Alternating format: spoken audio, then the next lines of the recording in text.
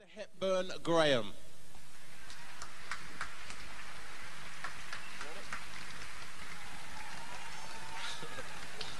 Hello, good evening, and may I thank you for your attendance.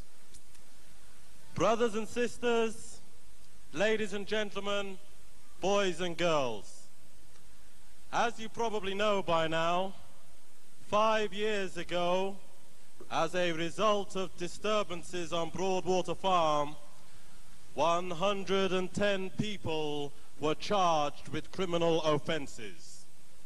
Of those charged, 6 were accused of the murder of Police Constable Blakelock and sent to trial in the grandiose surroundings of the Old Bailey.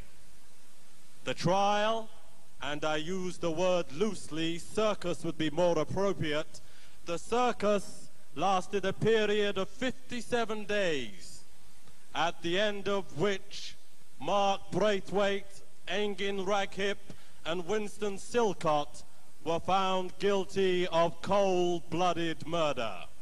No evidence, no witnesses, no forensic, no photographs, no confessions, no nothing, except a concoction of police lies, hocus pocus, and skullduggery.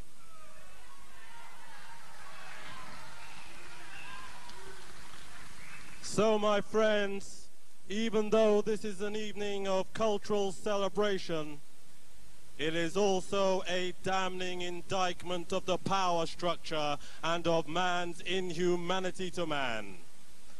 My friends, we are living in an age and a country where we are constantly being reminded of the violation of human rights north, south, east and west of the globe. In fact, this country holds herself up as one of the icons of democracy and never stops telling others about their misdemeanors. It is a condemnation that we should both support and applaud, but it is also a condemnation that stinks of hypocrisy. Mark Braithwaite, Engin Raghip, and Winston Silcott are just 3 of a whole multitude of people whose human rights are being violated every single day, every single month, and every single year across this green and so-called pleasant land.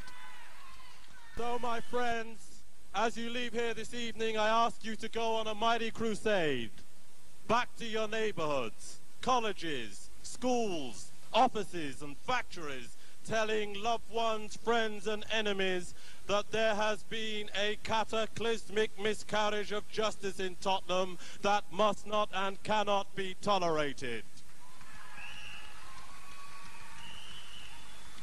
Remember, my friends, the law, not me or the campaigners or family and friends, but the law states categorically and unequivocally that a man is innocent until proved guilty beyond all reasonable doubt. And that was not the case with the Tottenham Three, because there was never any evidence to find them guilty, much less reasonable doubt in the first place. So, my friends, spread the word. Spread it far and wide, in every nook and cranny, remembering always the words of a great philosopher, that the bell of man's inhumanity to man tolls not for one man alone. It tolls for me, it tolls for you, it tolls for every man. Thank you.